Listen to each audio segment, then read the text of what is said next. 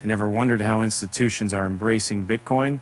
Let's dive into the latest news. Did you hear about BlackRock's iShares Bitcoin Trust? It recently experienced a massive inflow of $102.7 million over 9 consecutive days. Quite impressive, don't you think? But wait, there's more. In July alone, BlackRock scooped up over $1 billion worth of Bitcoin. Now that's what we call significant adoption. Co-founder of crypto data platform Apollo, Thomas Farrer, shared his thoughts. BlackRock has purchased over $1 billion worth of Bitcoin this month. This is a total acceleration of inflows. And now let's discuss something intriguing.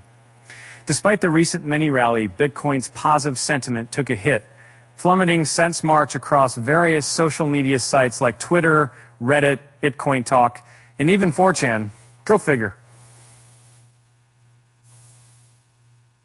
And guess what else? Traders have started piling onto short positions for Bitcoin. According to blockchain market intel firm Santiment, many Binanceans expect another dip. Surprisingly though, these two developments might fuel a surge in crypto prices. As far as long-term hodlers go, they remain undeterred, snapping up more coins amid concerns surrounding Mt. Gox and the German government.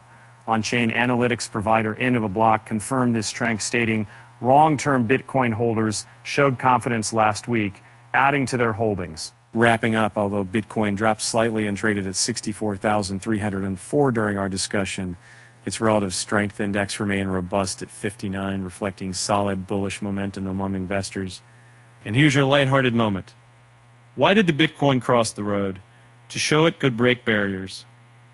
With that said, thanks for tuning in, and stay excited for the future of Bitcoin.